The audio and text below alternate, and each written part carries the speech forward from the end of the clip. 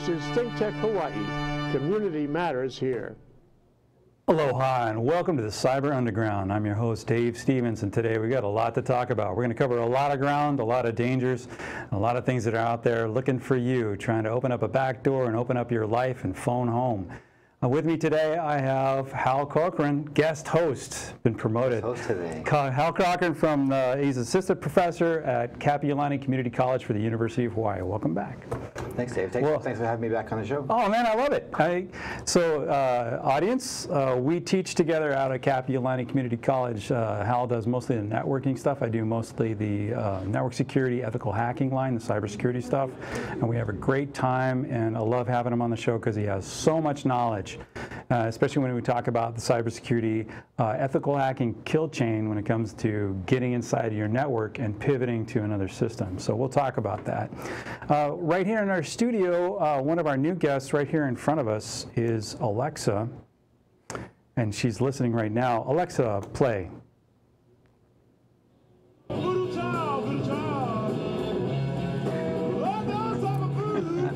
Alexa, pause. But there's some problems with Alexa, right? She's voice activated, and she does just about everything you want now, and she's getting more and more abilities as she gets software upgrades from Amazon. But let's ask her a question. Alexa, are you secure? Sorry, I'm not sure about that. So this could be a problem. Good answer. Yeah, Because none of us are sure about plausible deniability, right? So let's just demonstrate Alexa mute. Okay, so this is Alexa on mute. You see a little yellow line and then it disappears. However, you can see it's still blinking. So if I say Alexa, she's going to come to life again. But there's a little button on top. Show these buttons on top, power and mute. You can manually mute her. You get a red circle. You should get a red circle here. Give me the red circle. There we go. So now she's muted. Now, according to the literature that I read, that turns off the microphone. Again, it's according to the literature that comes with the device. So I cannot promise you this thing is not listening to you. Here's the problem, ladies and gentlemen. Do you want a device in your home that listens to everything you say and probably caches it, which is a small memory amount inside the device? So you could be talking about something that's incredibly personal or tragically nefarious, planning a murder, and it's all right there. And apparently the police know this, and they're already trying to subpoena these devices. Is that right? Yeah, so it's a benefit and it's not a benefit to society. And the reason I wanted to put this front and center is because Alexa can do so much for you. It also learns about you. So it's got a little bit of artificial intelligence there, and it's phoning home to Amazon using their big, massive data servers and giving them all your searches. So just now we heard a little bit of Jimi Hendrix Voodoo Child, and that's one of my favorite guitar licks. But now Amazon, if my account was in this Alexa, Amazon would now know I like Hendrix songs. So now when I log into my account on Amazon, I'm going to see probably Hendrix music, Hendrix memorabilia, t-shirts, whatever, all around the sides, and that's my advertisements now, right? So it's not just listening to what you're saying, it's collecting information about you. Right. And from a hacker standpoint, if I can hack this, I can listen in to everything that you do, everything that you say when you're within a voice range. That's right. And Alexa. That's remarkably scary when you think about people are voluntarily putting in surveillance equipment in their house and giving control to somebody else. You would not let someone come in and install bugging devices around your living room, probably. Right. But you're essentially opening yourself up to that by having this activated and running in your unbelievable. Right. And you know what's scary is, say I was a criminal and I made the FBI's most wanted list and they're looking for me and they found me, but they wanted to collect evidence, and I got this on in my house, stupidly, and they hack into it. Now they can use this as a surveillance device because they can do that with phones. Why not Alexa? It's just another type of tap. Yeah. Right, and they didn't have to plant anything. It's there, it's working for you. All they'd have to do is make sure that they don't, you know, make a trigger in there that tips you off you know, maybe you logged in with your profile accidentally and it plays classical instead of Hendrix, then I'd be really suspicious, right? But this could be in several rooms of your house. They have the Echo Dot now, where you can order things from this, and the little sub Alexas, the smaller ones that you can put all over your house, and you can control your entire house with this. You can also hook it in, there's APIs now, you can hook this into systems that control things in your house, smart home. You've heard about the heating systems and alarm systems, doorbells, cameras, right? Why would that be bad? Because it opens it opens a hole where someone can get in and now monitor or control all of those devices within your house. That's right. Yeah, so they want to mess with you, they turn the heat up in your house. They want to rob your house, they can unlock your lock remotely. And they know when you're not there. Let somebody in. They can listen and watch to see if anyone is home at that time. Right. They can. The perfect robbery. Yeah. It's just the perfect robbery, right? External cameras would probably show you if your neighbors are home. Internal would show you, I don't know why people do this, but they install internal cameras in their security systems. Internal cameras. Ladies and gentlemen, internal cameras are monitored by security companies and can be monitored via the internet by you, but if someone hacks your account, they can monitor your house from the internet while you're home and you don't know it. Just food for thought if you're installing a security system. But Alexa can do enough damage. What convenience do we get from her? She can actually get airline tickets for me now, I think. Oh, is that? Yeah, she has your credit card. Can do purchases? Right. I think that would be bad, though, because I don't think she differentiates between voices. So if I'm logged in here and I give this device my credit card information, I think one of my kids could walk up and say, Alexa, I want to go to Paris today. Yeah. When that credit card information is transmitted back to Amazon, is it encrypted? What type of encryption My God, I hope so. I don't know. Yeah, is it in the clear? Because if it's in the clear, you're in poor shape, right? Especially, most people don't know that Alexa is a wireless device. You don't plug it into your network, it's not wired. So a wireless device, if you're going to take wireless down to its lowest tech, what you're looking at is a radio. And a radio transmits in all directions at the same time, and it really does not care if things are encrypted or secure, it just broadcasts. So if you're listening in to a wireless broadcast, say you're at Starbucks, you got Wireshark open, that's the tool we talked about a little while ago, and you're gathering packets. The things that aren't encrypted, as we showed, could be your username and password, could be a credit card, your credit card data, the number, the date, that little CCV code on the back of the card, and that's all they need to be up and running, right? And your zip code, right? Actually, Amazon will actually ask you your address now, I believe. You got to put in the address for the credit card, so they're asking for more information. I would hope they would do at least that. To their credit. I mean, they're actually taking another step there. But Alexa can be an incredibly wonderful device and incredibly dangerous device. Yeah? Would you ever put this in your house?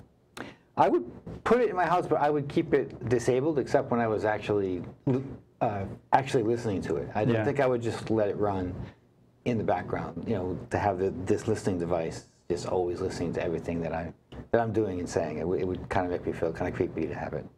What would you feel like if you walked into a hotel room or Airbnb and there's an Alexa sitting there? Yeah, that might be a little disturbing. Yeah, a little disconcerting. Can I order a room service? Alexa, send me up a cheeseburger. Right, that would be great. On the other hand, anybody can be listening, right? Okay, so these are dangerous. Let's talk about other dangerous things on your network. These connect wirelessly. Let's talk about stuff that you might voluntarily, accidentally put on your own system. So there's tons of ways that this can happen. A lot of ways you need to do something on your computer. You don't have any commercial software on your computer to do something, and you don't want to go out and spend $150 on a piece of software. So you download something for free, right? And free software, this is an anomaly and kind of an oxymoron. How would you do this? It doesn't make sense to give away something for free unless you're getting something back, right? So when people are giving away something for free, how do they usually pay for it? They either ask for donations or there's some secondary thing attached to it that they hope you're going to buy, or pay for. So some advertising too. Yeah, right? They can feed in advertising, right? Sometimes they'll let you use it for a limited amount of time, and then at the end of that time they ask you to pay for it, or they might give you a reduced functionality. Say, well, if you paid for this, boy, you could do so much more. You can get the pro version. Yeah, you can get the pro version. Exactly, and there's a lot of good free software out there that's good for a lot of different purposes. But there's usually some kind of a hook to try to to try to get you to subscribe or purchase something else related to, because they have to make money and they have to support themselves. Right? Notable exceptions, Wireshark. Mm-hmm. Yeah, no, they might ask for a donation, but there's no advertising. No, right? I think they run some training and things like that they might pay for. They publish books. They make money that way, and they publish books, but the tool itself is completely free. And Firefox, I've used it for years. Yeah. I trust it. I don't know if I should, but I trust it. Trust it as much as I trust any of them. As much as I trust anything, yeah. But when you download other stuff, little tiny utilities that you might use just once or twice, they have the potential of using something called a wrapper, and not like the music wrap, but like a wrapper, like Christmas wrapping. And this is a technique hackers can use to attach their malware, the nefarious program, to a legitimate executable. Right? So when you launch that legitimate software, you're also launching their malware, and it always operates in the background. So this could be like a Trojan horse, where it's a legitimate, good piece of software, but something is hidden inside. Right. Like in the movie, where Brad Pitt is hiding in that horse with his pointy sword, waiting to rape and destroy, pillage. And so it looks great on the outside, and it works great, but inside there could be something nasty, hiding. Right, and they have, so let's say we got a Trojan, and there's a number of different things this Trojan could do. If somebody just wanted to mess with you, like some of the things you might see are your screen turns upside down, your mouse pointer is now left-handed instead of right, they might change the default language in Windows, right? So you're looking at Slavic or something, right? You don't understand anymore. That's actually happened to me, and it changed to Chinese. And I could probably get by with Roman characters, and I could see the letters, and I could kind of piece it together. But the pictures they use, the little pictograms in Chinese, those symbols, I have no idea. I don't. Those people must be so smart, because I could never speak that language or write those things. But that would really confuse me, and I would have a rough time getting away from that. And the problem is, once you change those back to what you want, that program could go right back and change them again, and you're stuck some more. So that could be one thing they can do. What's another thing they might do? One of the most annoying things that I see is when they change my search engine. Oh. You install something, and it automatically changes your search engine to whatever search engine they want. And they have to go back and change it back again. And sometimes they're really stubborn. So you go back and change it, and then the next time you restart the browser, it changes it back again. Right. So it's a continuous struggle. You got to take out whatever you installed, So the terrible thing is sometimes legitimate software vendors will do this, and it's not a Trojan. Most notably, Java will do exactly that. You install Java. If during the install procedure, most people just go next, next, next, next, next. But one of those screens says, hey, would you like to make Yahoo your search engine, and would you like to update all this other stuff? And if you don't uncheck the box, they just... If you just blast through accept, accept, accept, you've now changed your search engine and probably several other options on your system. Right, which are hard to fish out. I mean, and you don't know what's going on until you search, and you're like, wow, this doesn't look like my regular Google search. Yeah, something's different. Something's different. Something's not right here. Yeah, so that's one of the things that can happen. And the other one could be nefarious. They want to control your computer. They want to make you a zombie device or part of their botnet, so they can remote control your computer to do things like denial of service attacks on other computers. So if they control, they get the software on a million computers all going to one spot at one time on the internet will crash almost any server right away and stop that system from working. So that's a botnet controller, or a nefarious storage device. So they're using you to store files that might be used for bad purposes. Unfortunately, some things that have to do with child pornography and stuff, you don't want that on your system. You're liable, right? We're going to talk more about that. We're going to take a little break and pay some bills. Come right back. Until then, stay safe. Hello everyone, I'm DeSoto Brown, the co-host of Human Humane Architecture, which is seen on ThinkTech Hawaii every other Tuesday at 4 p.m. And with the show's host, Martin Despang, we discuss architecture here in the Hawaiian Islands and how it not only affects the way we live, but other aspects of our life, not only here in Hawaii, but internationally as well. So join us for Human Humane Architecture every other Tuesday at 4 p.m. on ThinkTech Hawaii. I just walked by and I said, "What's happening, guys?" And they told me they were making music. They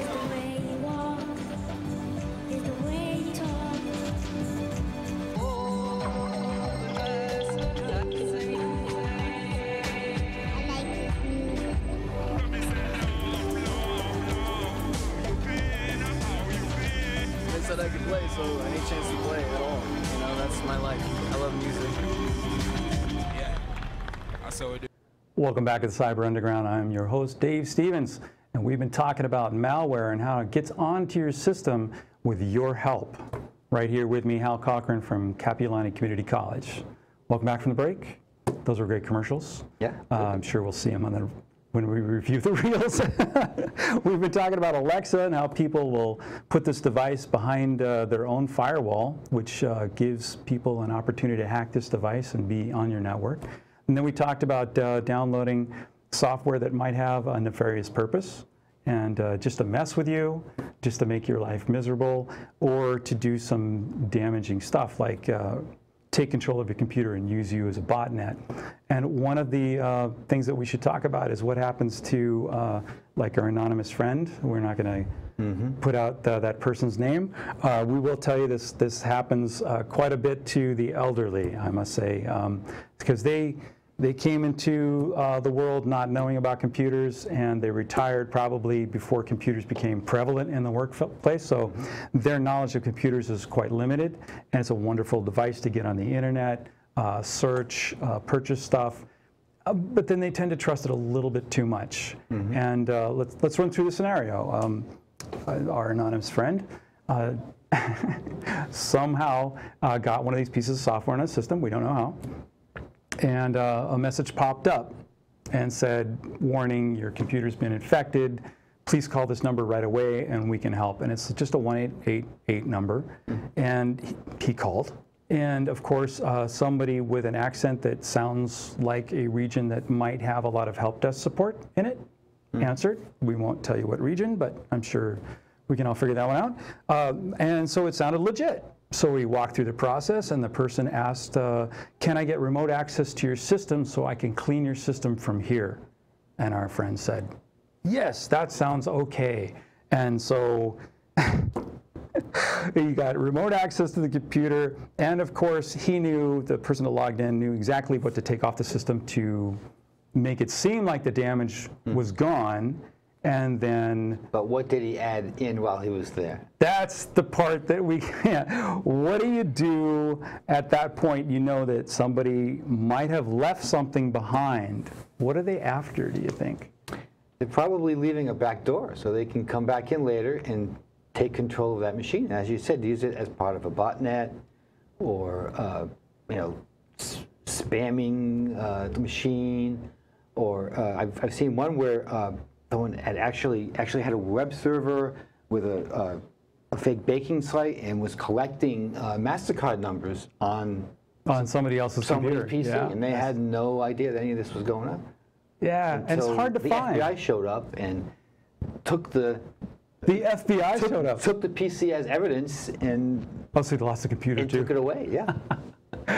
One of the bad parts is if your computers get taken by the authorities, they're going to take the computers, they're going to take the backup, and you're lost. You have no data and no computer, and you got to start from scratch.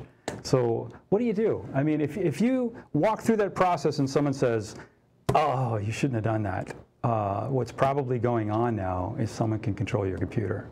What would your advice be? The only absolutely sure way to get rid of this unknown malware, because we don't know what was left, where it was left, the only true sure way is just to completely wipe out that computer and reinstall it and start from scratch. Yeah. Short of that, you can try antivirus programs and malware removal, anti-rootkit type of software. And if you're lucky, maybe you'll get the bad stuff off, but you don't know for sure. So the problem with the software that you use to get this stuff off your computers is that they have to have a known attack in the past with the same signature, same properties, same file names, and so forth, and they use that to run the scan and pull that stuff off your computer. However, there is nefarious software out there that we just heard about. I could not believe this one because I used to use this when I first started the computer company. Billions of people use it. Millions and millions of users. CCleaner. Not only did people install this software, but CCleaner installed what's called a secondary payload. So a secondary payload is a different executable from the original, and it's installed to do something different that you can't detect, and it's usually named something different. If they're really smart, they put in a mutating string property so it propagates itself and deletes its old one every couple of days so you can never trace it. And it changes its process ID so you can't find it in something like the task manager in Windows. One of the ways that I usually track stuff like down, most people will have nefarious software try to imitate a known program that comes with a Windows. So you might see if you open up your task manager, Notepad exe is running. But then you look in your taskbar, and there's no notepad. Yeah, so what is going on here? So that's one of the clues. What's bad about CCleaner is not every version was infected. There was just a few versions, and you can find them on the web. It's a long trail of numbers, the major, minor, and revision numbers. But what's bad about that is only a few numbers got infected, and they got infected from the manufacturer, from the producer of the software. That's Avast, right? How do you think they pulled that off? I don't know. It was only from August into September.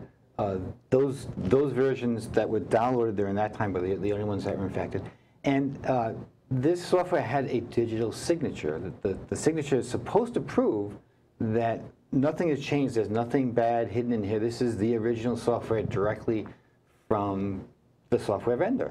But someone was able to get this malware in at the vendors before it was signed. So it was signed with the malware in it. So it had to be someone with inside access that was able to add this malware at the compilation stage when they're building the software before it gets signed and then put out onto the download site. So it looked legitimate to everybody. Absolutely. And this is not the first time it's happened. Apple had this. I could not believe this. So their free development software is called Xcode, and you can download it off the Apple website, and that's always legitimate from the Apple website. However, other people were offering that, and sometimes the Apple website slows down. There's a lot of downloads during about September when the new stuff comes out every year, and so other people were offering, oh, you can download it from us. What happened was, I believe it was a Chinese group, had replicated that software, that Xcode software, decompiled it. That means they broke it open. They ripped something out and put their own code in there and padded the characters so it would be the exact same size as the old executable. So the signature that was originally used to verify that code was still valid. And then they recompiled and put it up for download. Now, people downloading this, the software would still work.